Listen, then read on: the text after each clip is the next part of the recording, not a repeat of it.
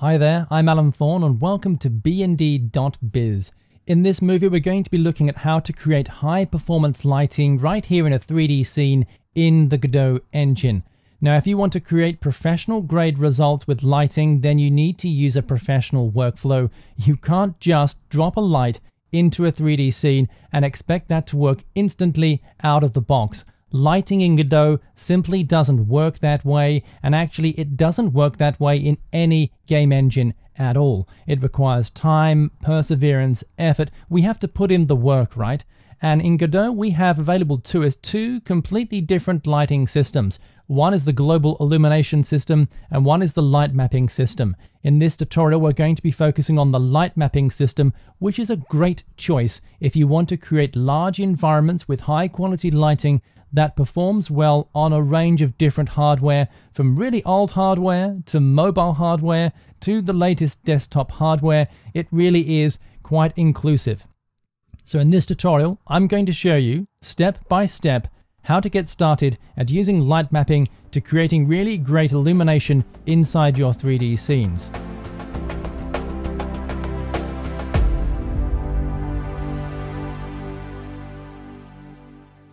So in this tutorial, we're going to see how to create high performance lighting by using the Godot Light Mapper system. To demonstrate this, I'm going to begin from this sample project that I've created here. Now you can download the course files, this project, from the link included in the video description. That is on YouTube. If you're watching this video through our BeIndie.biz website, you'll also find the link available on our course page. You can just download that Godot project and open that inside the scene here, but you really don't have to do that. You don't need the course files because this scene is so simple. It's easy to create from scratch. It basically is a default 3D scene, and inside the scene we have this kind of square room here. You can see here we have a green wall, two red walls, a ceiling and a floor, and even from the other side you can see we've got different colored walls and floors. This setup is known as a Cornell box because it was first developed at Cornell University when they began to develop global illumination systems for indirect lighting. So pretty much what we have is a box inside a box. We have this box prop here and the box surrounding room. Now straight away, even though this is a default scene, there is something very wrong with this scene, and let me show you exactly what it is. It's the fact that our scene has lighting. If you check out the scene tab here, the hierarchy of our scene, you can see that we don't actually have any lights in the scene at all. There's no lighting. So really the scene should be completely black because there's nothing to give us any illumination, but you can see that it's not completely black. And the reason for that is that by default, Godot provides us with some lighting built into a scene by default to help us out. It allows us to quickly create a scene that we can visualize, and in many cases when we're building scenes, that is exactly what we want. But when we want to create our lighting and have a lot of control over how the lighting works, we absolutely do not want this. So I'm going to show you how we can begin to get rid of this lighting so we can build it from the ground up exactly how we want. Now the first thing I want to do here is I'm going to move to the scene tab and create a completely new node. I'm going to simply type into here environment, and I can select world environment. By default, Godot provides a world environment object that we can't see inside the scene tab that is controlling our lighting. But let's take a look at what happens when we add a new world environment. So I'm going to create a new world environment object, select that here, select that node inside the scene tab, move to the inspector, to the environment property here. This begins as default or as empty, and I'm going to create a completely new environment object here. So I'm going to click on the drop down and choose new environment, and look at that. The moment that I've added this new environment, suddenly the scene turns completely black. And that's because now we're overriding the default properties that it provided with ones that we're specifying inside this environment. It looks pretty empty, the properties over here, but that is deceptive because the moment I click on the environment field, it reveals a ton of different properties. Now, particularly important is the property down here that says ambient light. This controls light that pervades the entire scene. I'm going to expand the ambient light property, and you can see that by default the color of the ambient light is black.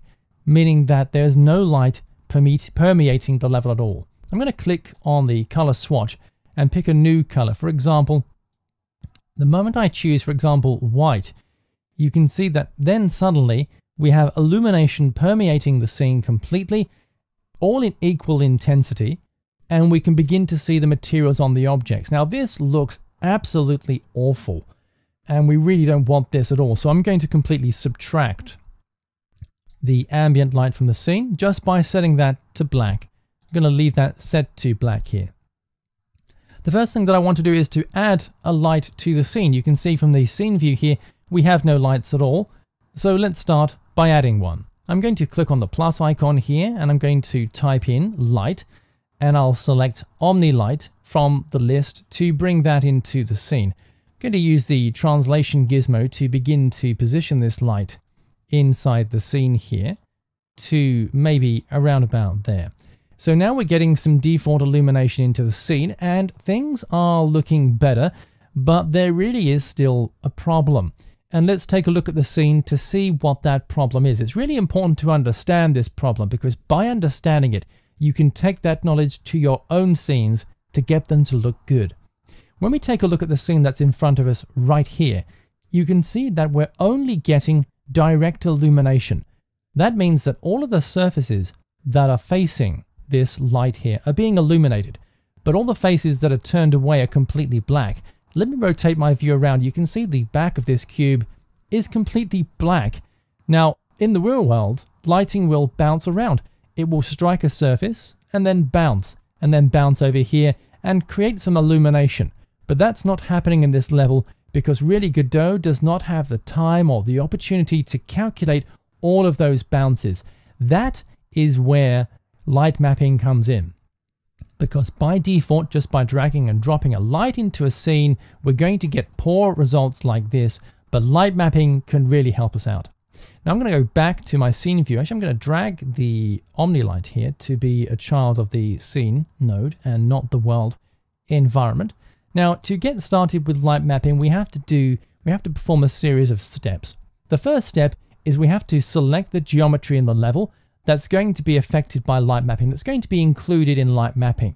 And just to clarify, light mapping is going to help us calculate the bounce lighting. It's going to save that lighting to textures that are applied to our objects to make them look illuminated. So we need to first of all tell Godot which objects in our scene are going to be affected by light mapping. So I'm going to select the cube object because that's the prop here in the scene. Move to the geometry tab and expand that. And I'm simply going to make sure that use in baked light is switched on. And I want to do exactly the same thing for our Cornell box object. So I'm going to select the Cornell box here, move to the geometry tab, and again choose use in baked light. That's step number one. You must make sure all of your objects have use in baked lighting activated. If you don't enable that checkbox, they are not going to be included in the light mapping process. Now, after I've done that, I need to make sure that all of my objects, the cube and the room here, have light mapping UVs. Now, the way light mapping is going to work, it's going to unwrap all of this lighting data in the scene to a texture and then project that onto the model through its UVs. So it needs a second set of UVs. Now, to do that, I'm going to select the cube to start with, move to the mesh option here, and I'm going to choose View UV2 to see if it has any. By selecting that, you can tell me, it tells me here, the model has no UVs in this layer for light mapping.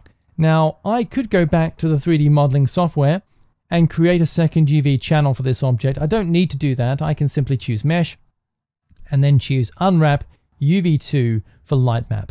I'm going to select that option for the cube. I can confirm that it created those UVs by choosing Mesh View UV2, and now I can see it's unwrapped those UVs for the light map. I can close that dialog here. I want to repeat that process here for the Cornell box, so I'm going to choose Mesh and then choose Unwrap UV2 for light mapping, and I can confirm by viewing those UVs here inside the UV dialog. So we've gone ahead and marked both of these objects for use in baked lighting, and we've generated a second set of UVs for this object. Now, all of this stuff on its own is not enough to get light mapping working. These are preliminary steps that we need to go through for all objects that we want to be included in the light mapping process. Next up, we're going to be seeing how to work with light mapping itself. So now let's get started at adding the light mapping features so that we can create better looking lighting for our Cornell box level. So to do that, it's really straightforward. I'm going to go back to the Scene tab here, click on the plus icon, and I'm going to be adding a light mapping node, and it's actually listed as Baked Light Map. So I'm going to select Baked Light Map and choose Create to add that node to the scene. Now notice in adding that node to the scene at the top here, we do have a button for baking light maps, and we're going to be clicking that shortly to initiate the light mapping process. But I'm going to zoom out just a little bit here to take a look at the scene. You can see that in adding the baked light map node, we get this box that surrounds the level. And really what this box needs to do, it needs to encompass the entirety of the level that we want to have illumination for. So for me, it's the entirety of this Cornell box room. If you were creating a different kind of environment, a hospital, a train station, a street, this box needs to completely contain your world. Now in this instance, what I'm going to do is I'm going to grab the gizmo and move that up to the center of the scene, around about there. And then I can click and drag on these nodes here to begin to resize them. Now we do have the ability directly from this dialog to change the extents over here on the inspector if we want to. But I'm going to use these interactive handles because I think they're much easier. So I'm going to left click and drag to bring this view in here like that. I'm going to grab this object to bring that in just a little bit here and click and drag that down to pretty much encompass most of this level. I might just drag that out just a little bit here to tighten this up so that it's pretty close to the environment. Something kind of like that. I'm going to pretty much leave that selected like that. Now with that selected, I'm going to move up here to the Bake Light Map section. And when I do that, it is going to generate a light map, but very often, as is the case when we're generating light maps, they require a lot of tweaking after the fact by using the settings that we can see here. I'm going to take a look over those settings in just a second. So I'm going to press the Bake Light Map button here. And when I do that, it goes ahead and it calculates the illumination. Now, by default, whenever we have this Baked Light Map object inside the scene, you can see this kind of Baked Light Map box. I'm just going to tweak the icon to turn off the visibility of the light map. And straight away, you can see this is actually looking pretty good. You'll notice what a difference that this makes. You can see straight away that we not only have direct illumination for this object here, but we're having the indirect illumination. Here is the lamp inside the scene. If I rotate my view to the other side, you can see on the cube here that actually this is not completely black anymore. We're actually getting illumination. And we're also getting color splash. You'll notice on the rear side of this cube here that it's not just illuminated, but if you look carefully at the corner here, we have this red tint. And this is because when lighting hits the red wall and bounces off to hit the other side, it takes some of the color with it. That's why part of this cube here is green, because it's facing the green area of the wall here. The illumination from the green wall is bouncing and hitting that surface. Same thing on the other side here. Now this is looking pretty good here inside the scene, so I'm pretty much happy with these results, but we can tweak them further if we want to. So I'm going to select the light map node here, and I'm going to move back to the Bake Light Map section. Now we can tweak the quality. So for example, I can switch this from medium to high to improve the quality here. Not only that, but I can also tweak some other settings. So for example, I can move to these cell sizes here and begin to tweak these. So I might tweak this to be a size of, let's say 4, and select the cell size to 2. By increasing these values, we can improve the quality of our light maps. Now that perhaps is a little bit too high. I'm going to go back to tweak this information here. Let's hide the light map. And now we're actually getting better quality results. We're getting a higher quality light map. Now, to get higher quality light maps, it means that it's going to take more time to calculate, and the larger the level we have, the bigger the light map data is going to be. So for a really large level, it is possible that your light mapping could take an hour, maybe 2 hours. It really depends on the size of your level and the quality of your light maps. Now, the great thing about the light mapping data here is that it's going to be baking the indirect illumination from the light.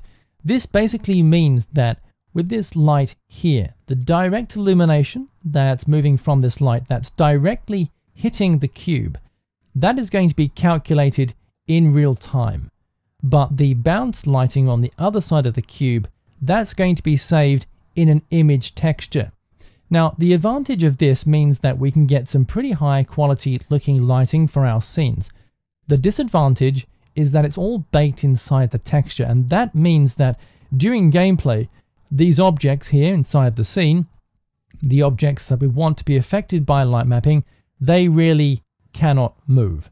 So this scene, this cube here in the scene, should never move during gameplay because the illumination on this cube is saved into the cube texture. That means if I do something like grab this cube and I move it even way off into the distance, you can see that the illumination on the cube that came from this light here is not actually taking effect, but we're still getting the indirect illumination that we baked onto the cube. You can see how the direct illumination is taking effect, and it's only the indirect illumination that's still being saved here. So I'm going to just undo these changes here, and I'm going to in fact just rebake the light map, and everything is looking pretty good. So that's how we can use light mapping inside a Godot scene. It's really easy to set up. It's really easy to use. We need to make sure we add a world environment object to remove any lighting that would have been added by default, and then we can add the baked light map to calculate the lighting just as we need it to. So that's how you can get some really great looking lighting inside your scenes.